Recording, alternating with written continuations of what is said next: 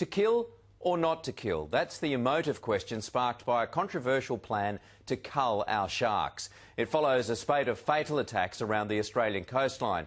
But as you're about to see, opinion is well and truly divided.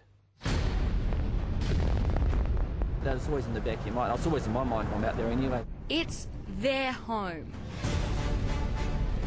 Are you scared when you get out there? Nah. And we just love playing in it.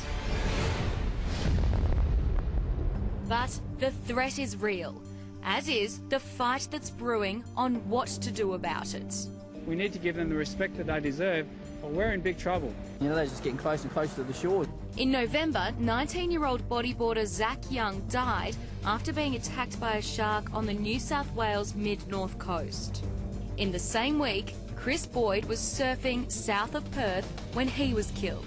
These animals are following the humpbacks, they're feeding on the humpbacks. So certainly this is probably one of the reasons we're seeing more larger sharks. The debate over how to prevent attacks this summer is well and truly raging. Tomorrow, a nationwide protest will be held over a plan to cull sharks in Western Australia. Now, while that is one option, there's also brand new technology helping to warn beachgoers and protect surfers. These are great white sharks being tagged for monitoring off Western Australia. The state is leading the way in a new era of tracking technology.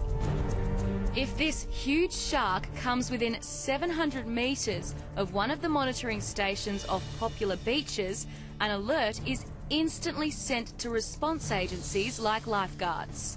But it doesn't stop there. It's also sent directly to the Surf Lifesaving WA Twitter feed. We think that it's catching a large group of people to provide them with information, again, about making good decisions when they go to the beach. Chris Peck from Surf Lifesaving WA says the government is looking to expand the program and put monitors off more beaches. I think it's a system that could be adopted, worldwide. So we'll all be checking our phones when we hit the beach. Yeah, check your phone. Oh, look, oh no, there was a shark 15 minutes ago. Let's wait an hour and have something to eat. While it may look cruel, the alternative is far worse for these predators. The WA government has announced a plan to set up baited drum lines close to shore and kill any shark over 3 metres in these so-called kill zones. If a loved one was on life support system, you would do nothing to tamper with that. The great white shark maintains the balance in our ocean. Jeff Hansen from Sea Shepherd is furious and will be taking part in the nationwide anti-culling protest tomorrow. Sea Shepherd will be looking at every means possible within the law to stop this from going ahead. While attacks are most common in Western Australia, there's a huge population of great white sharks off South Australia.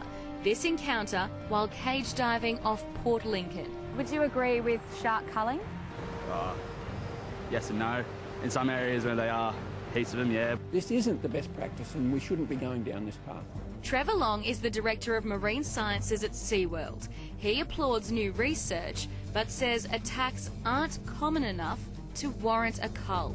You've got far greater chance being hit by a car, falling off your push bike, falling out of bed than being taken by a shark. We've got to understand, we've got to try and keep that in perspective. Aside from tagging and culling, WA company Shark Shield has just been given a government grant to test surfboard fins with an electronic shark deterrent. It sends out an electronic pulse that interferes with the shark's sensors. Another concept is using air bubble curtains off beaches. Research shows the bubbles can frighten sharks away.